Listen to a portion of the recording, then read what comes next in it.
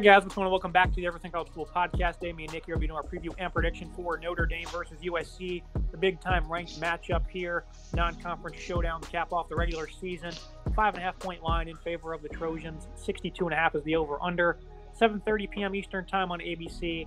The Trojans get the primetime nod in the Coliseum in Los Angeles. Notre Dame leads the all-time series 48-36-5, and they've won 4 straight.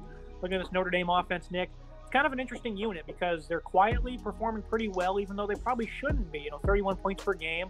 This offensive line has really kicked into gear, and they've been running the ball very well over the past month or so. But the passing game hasn't exactly, followed. 5 of the last 6 games, they've completed under 53% as a team, which would be Drew Pine at quarterback. He's averaging 170 yards per game, 1,700 yards on the year, 62% comp rate on the season for him, 19 touchdowns, only 5 interceptions. But you look at games like Clemson, only 85 yards, 116 against Syracuse. They were very resilient against Navy and put up 269 and 4 touchdowns. That's the only bright spot from this passing game since, I'd say, October the 15th when they played Stanford. It's been a very bumpy road for this passing attack. The running game, though, came full circle, running behind a phenomenal offensive line that's starting to move the pile and be physical. Audric Estime, 782 and 11 touchdowns for him. They're coming in to play USC, and this is an offense this year that has shown one thing, and that one thing would be they love to get in shootouts with their opponents. I just don't think Notre Dame can outlast the Trojans, especially on the road here in a shootout with how one-dimensional I believe this offense is. It truly is a one-dimensional offense. There's it's nothing against Drew Pine because, the touchdown interception rate is not terrible for him, with the 19 touchdowns to 5 interceptions. Completion percentage at 60%, but it really is just a running back heavy team, and they're really running the ball, and it's really bailing them out here. Picking up a lot of ground game. 191 yards on the ground per game. 220 in the last four of the last 5 games. S team has he's really been picking up with the 782 yards plus the 11 touchdowns for him on the season. The completion rate is just poor for this team, and when you play a team like USC that is going to put points on the board, they're going to absolutely gunsling you this weekend. We saw it last weekend against UCLA. They put a ton of points up on the board. This USC team isn't shy about scoring a lot of points. They scored 48 on Saturday, 55 against Colorado, 41 against Cal, 45 against Arizona. This team's going to put up points. I just don't know if this Notre Dame offense has enough potential to keep up with that high-fly offense. Doesn't seem like they have enough firepower. Michael Mayer leads the team in everything, 59 grabs, 711 yards, 7 touchdowns after that.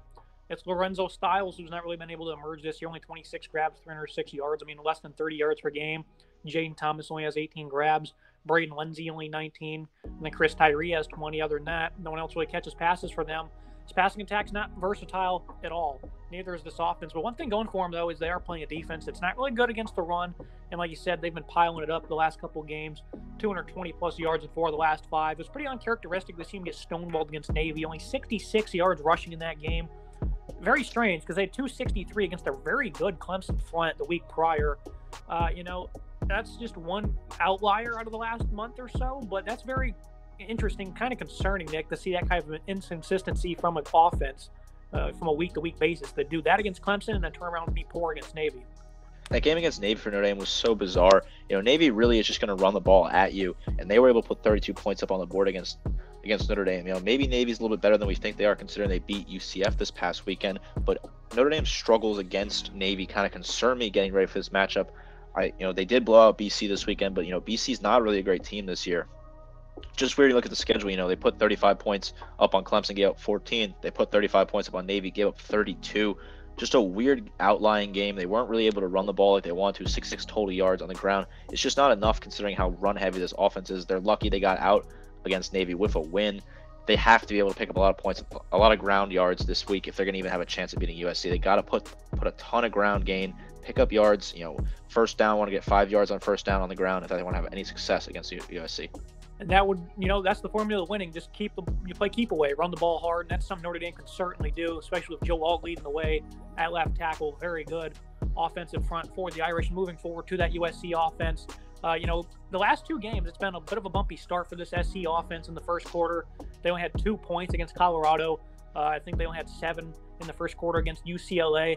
And then they just, caught a breeze. It was looking bad for USC. They're down 14-0 early after a Caleb Williams pick.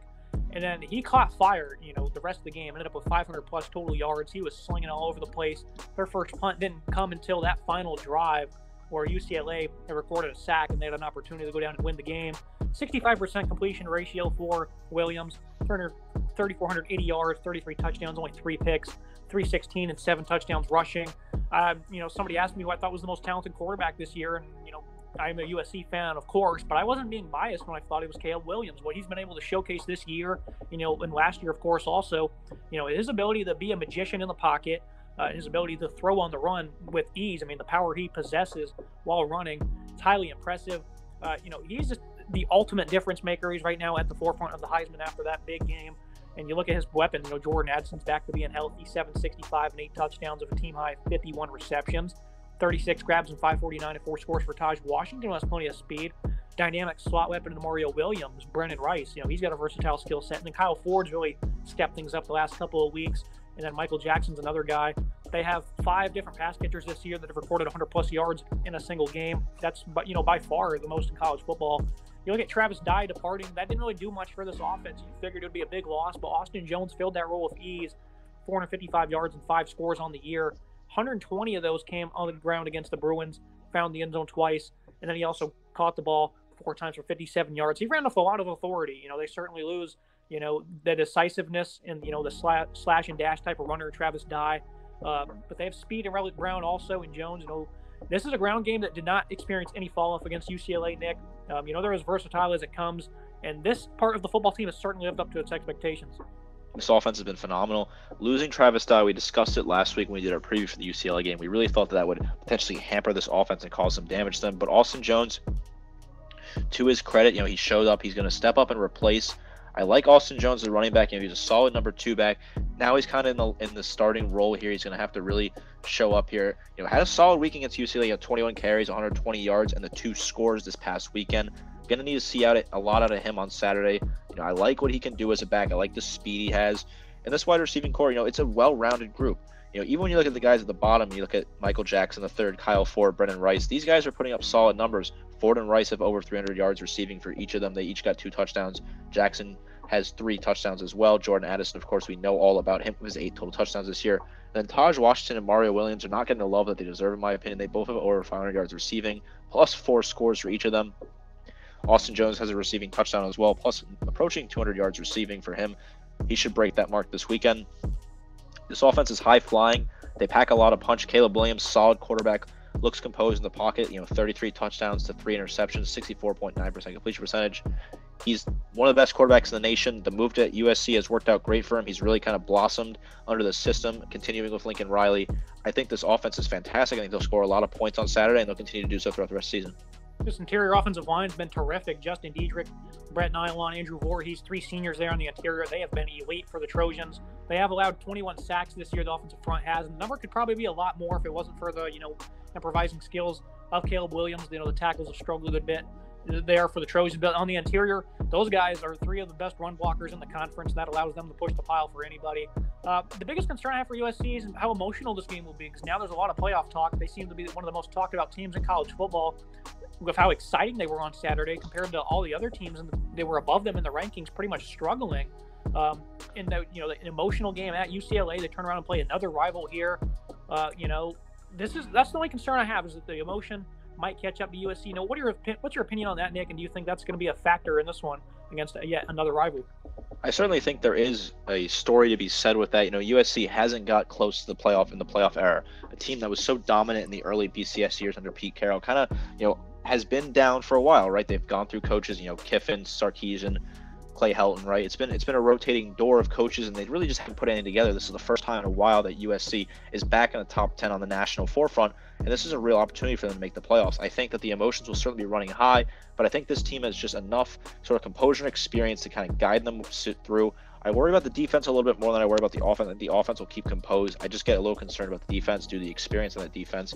But this USC team, they deserve to be in the conversation for the playoff. If they have one loss, they win the Pac-12. They have to be in the playoff for me, and I think that they have a big win on Saturday that could certainly cement their case.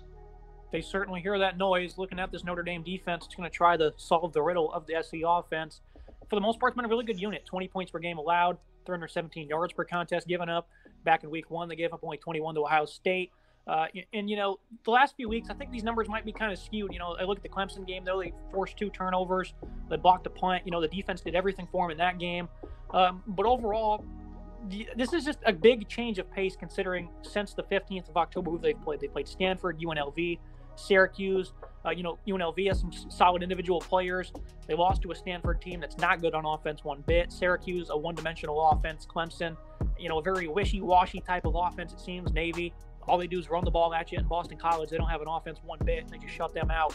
This is a defense that I think has been playing very good football, and I do think it is a good unit. I love the depth they have on their defensive line. Guys like Riley Mills, Howard Cross, Justin and Jason Edimiola. This is a very good football team. 11 TFLs for Isaiah Foskey, JT Bertrand, Jack Kaiser, 2 really good tacklers in the middle for them. And then I think, the secondary's played very good as well. Brandon Joseph, he's day-to-day right now with an injury. I anticipate he'll play in this one. Clarence Lewis has played very good on the outside for them. Cam Hartzman, solid. These are some guys that have really stepped up for this football team. And then, to cap things off, Benjamin Morrison, a freshman, has 5 interceptions this year for 3 pass breakups. The biggest concern, though, is they have been playing these quite poor offenses for the last month, and now they're going to turn around and face this highly explosive offense. It's probably the nation's best. The last time they played one like that was back in week 4 when they played North Carolina. They won that game because the UNC defense doesn't have much of a pulse, but Drake May was having a field day, 300-plus yards and 5 touchdowns. That's the best comparison you can have. But I think USC far and away has much more talent than North Carolina does. So I'm kind of concerned about how this defense will play because this is going to be a culture shock of sorts, I think, coming into LA here, considering who they played, Nick, the last couple games, the last 6 weeks or so. The mentality has to be bend, don't break for Notre Dame. They're going to have to hold USC to field goals, force punts, that type of thing. Giving up 3 points is a lot better than giving up 7 points for this Notre Dame team if they want to be able to keep this contest tight. I like this defense, but I agree. Looking at the teams they've played, the sample size, comparing the numbers, it's just they're not playing great offenses to get a real, true value of the sample size. JD Bertrand and Jack Kaiser, 2 linebackers, leading team in tackles. Kaiser with 50, Bertrand with 65. They have total 4.5 sacks between the 2 of them. Foskey having a great year, 9.5 sacks for him, and the 40 tackles total for him. Morrison, that freshman, has really stepped in the 5 interceptions, plus 27 total tackles. Joseph, as long as he's healthy to play, he's got 27 tackles as well, plus another interception to boot. DJ Brown, another guy I look at, he's had a quiet, good season at safety, 40 total tackles. Doesn't have any picks, really lacking the pass breakups, but 40 total tackles for him at safety is not bad for DJ Brown. Cam Hart, another guy that's great. Clarence Lewis as well. It's not a bad defense by any means, but I just think that they don't have the great sample size to compare it to. UNC is the best option that we have to compare it to with Drake May. But I think, right now I'd take Caleb Williams over Drake May in terms of the talent. And I think the weapons that Caleb Williams has are certainly better than the weapons Drake May has. So I could see this USC offense putting a ton of points up on Saturday. And it's just, for me, if Notre Dame wants to have a chance this game, it's bend, don't break. Got to hold them to field goals, 3 and outs, things like that if they want to have a chance. The strategy week 1 against Ohio State was sit in cover 2 the whole game. That worked for the most part. They came out of cover 2 and got burnt, so they're going to want to do that. Freeman, he loves to play man coverage press. That's not really going to be a good idea in this game, I don't think. So I think you're going to see a lot of cover 2. You're going to look for that pass rush to get after it. They've had exactly 4 sacks in 4 of the last 5 games. So this pass rush, they're going to have to get cooking in this one. That's really going to be a big part if this defense can figure things out. Looking at the USC defense, a lot of people picked UCLA to win that game on Saturday, mainly due to 5 turnovers in the last 5 games for this defense. Because early on in the year, they had 3 games. 3 of the first 4 games, they had 4 turnovers each in. And they had 5 over the last 5 games going into the rivalry game against the Bruins, and they were able to force 4 turnovers. People kept saying the turnovers were drying up, this and that. Forced 3 picks. They had a fumble, and that final pick, it was a great play called by the defensive coordinator to drop. Alex Grinch dropped Corey Foreman into coverage, and DTR did not see him, and he picked it off to seal the game when they were driving downfield. So they proved them wrong there. The turnover margin for this football team is insane. It sits at a number of 20. They keep the football. They have 24 total takeaways, and they've only given it away 4 times this year. 3 picks, 1 fumble. This defense, they're good in the red zone. They force turnovers. That's about it, though. They give up a lot of yards. They'll give up a good bit of points. Eric Gentry, he's been out. They hope to have him back, especially trying to go up against Michael Mayer. Shane Lee has the speed to cover against tight ends, but he's had a number of missed tackles. He is the leading tackler with 65 stops. Makai Blackman, he's an elite corner for them. And Tua Pelotu, 38 tackles, 19 of them tackle for losses, 11.5 sacks. 2 forced fumbles. There's a handful of great individual players, like some of the guys I just rattled off. I like Kalen Bullock as well. Another ball-hawking safety with 4 picks, 4 pass breakups. I think SC will have the speed in the back end not to get burned by this passing attack, but do they have what it takes to stop the Notre Dame running game? Because that's what it's going to come down to. If Notre Dame's pounding the rock, a lot, like they've been doing, 250 yards per game or whatever the number is over the last 4 out of 5. If they're doing that in this game, Nick, I think they have a pretty good shot of coming into LA and winning this game. I agree. If they're able to run against this defense and give them nightmares all day long, then they have a chance here. I like this defense. I don't think it's a great defense, but I also think it's gotten better over the last few weeks and started to impress me a little bit. Shane Lee leading the way, 65 total tackles for him, plus the 2.5 sacks and the 2 interceptions. Great leader. You want to have, if you have Eric Gentry back, that's another big gain. He has 52 total tackles in the season so far, and the interception for him. Those 2 would be very important to stopping the run for me. I also think they just got to get after the run early, shut down those running holes, plug those holes. I want to see Tulu.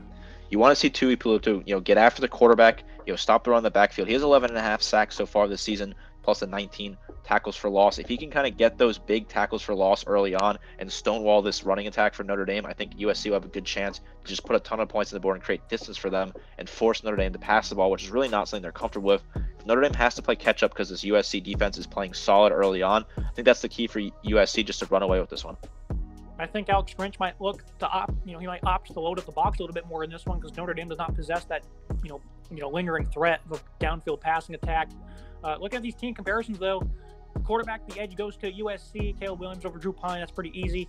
Running back, USC, I think Austin Jones or Relic Brown. It's a very good duo for them. Austin Esmick for Notre Dame's really emerged for them. Chris Tyree's been pretty absent. Haven't heard his name much at all this year. Wide receiver, pretty unanimous there as well. Michael Mayer is the only real pass catcher they have for the football team of the Notre Dame Fighting Irish. They don't really have much. Lorenzo Styles, he's a talented player, hasn't really produced much though. Offensive line, I love the interior O-line of USC, but I think, together as a 5-man starting unit, the Irish get the edge there. Defensive line, I'm going to give it to Notre Dame just because of the depth. Tuipulotu, though, he's obviously a phenomenal individual player. Linebacker, I'm going to give the edge to Notre Dame there. They have some phenomenal tacklers.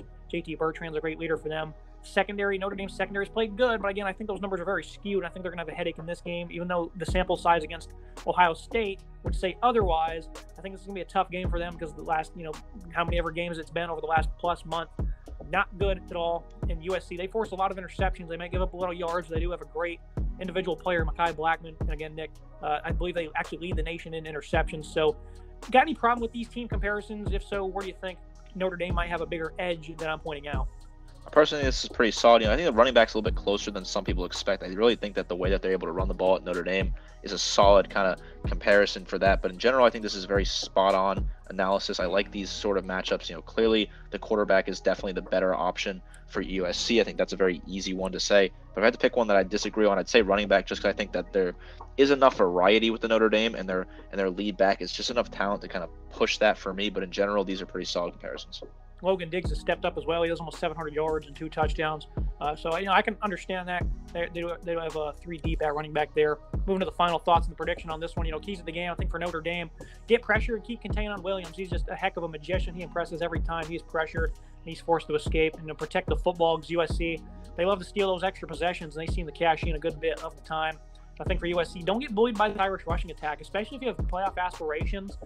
You're likely going to be playing Georgia or Michigan in the playoff, and you don't want to play, even maybe Ohio State. Any of the teams you're going to see in the playoff, they're going to want to pound the rock just like Notre Dame will, and they're better than Notre Dame at doing that. So you want to showcase you got some physicality, impress the committee, stress the Notre Dame secondary. Like I said, the last few weeks they've been playing passing attacks like Boston College, Syracuse. This is going to be a big-time test. This is really going to be a culture shock for them. I'm a USC fan, so Nick, you went ahead with a prediction on this one. What are your thoughts on this matchup, and who do you got going with the victory? I'm taking USC this week, 38-27. I just think that there's far too much talent on this USC offense. I think they're going to find themselves in a lead early on, and Notre Dame's going to have to play catch-up and just kind of get uncomfortable, get out of the rhythm on offense, and have to start throwing the ball, which is really something that Notre Dame doesn't want to do. And I think that the USC offense just has too much talent, too many different weapons for the Notre Dame defense to keep an eye on. I think they'll be able to spread it out. If one option doesn't work, they'll be able to flip it out to somebody else. I think USC just has enough effort here to put up 38 total points, which is honestly a bit low for USC considering how many points they put up over the last couple of weeks. But I think 38 is going to be the total for them this weekend. They're going to beat Notre Dame and find themselves in a great position to get in the playoff. definitely fair to say that Notre Dame get their fair share of stops. I think, they earned their respect all the way back in week 1 against a very powerful offense in Ohio State. It was also on the road, so that's certainly a respectable thing to say. Should be a great game here. The playoff aspirations might get to the Trojans' head, but I don't see it here in this one. I think they'll go ahead and be able to pull away with their offense. But it should be a good one. I do think the Notre Dame running attack will be fun to see how they match up, in the trenches against the Irish. It's me for today's episode. As always, guys, appreciate you tuning in. Nick, I appreciate you joining me. Yeah, absolutely. I'm excited for this matchup. It's great that USC is back in the national spotlight. College football is better when the Trojans are involved in the playoff hunt. It's a very exciting game against a rival in Notre Dame, a classic rivalry. It's me for today's episode, guys. Make sure you like, comment, subscribe. See you next time.